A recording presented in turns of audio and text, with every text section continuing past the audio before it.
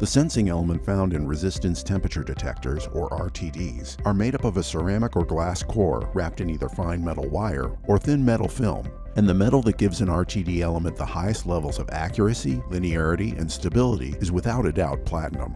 Hence, PT100 and PT1000 RTD sensors take their names from the elemental symbol for platinum, PT, followed by their resistance value at 0 degrees Celsius. So a PT100 has a resistance value of 100 ohms at 0 degrees Celsius, and a PT1000 has a resistance of, you guessed it, 1000 ohms at 0 degrees Celsius.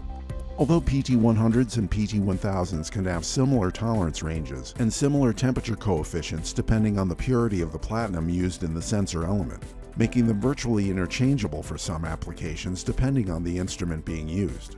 There are some applications where a PT100 or PT1000's resistance value and lead wire configuration play a significant part in their accuracy.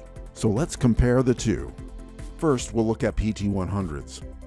Because resistance across the sensing element is much lower on a PT100 versus a PT1000, unwanted resistance from lead wires and connectors will have a larger distorting effect on overall resistance measurements, since it will make up a larger percentage of the circuit's total resistance. Hence, PT100 sensors are better suited to 3 and 4 wire circuit configurations. That's because in 3 and 4 wire RTDs, the extra lead wires act to measure and compensate for the unwanted resistance that's inherent in the circuit's wiring and connectors. Also, PT100s are available in both thin film and wire wound element constructions, and they're compatible with a broader range of products and instrumentation because of their widespread use across many industries.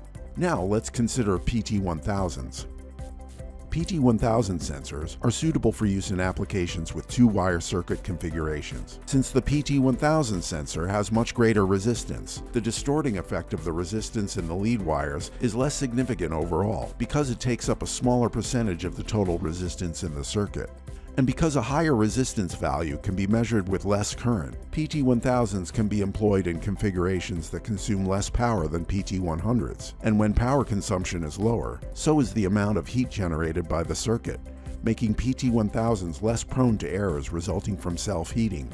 Also, when comparing PT100 RTDs versus PT1000s, keep in mind that PT1000s are typically available only with thin film element construction.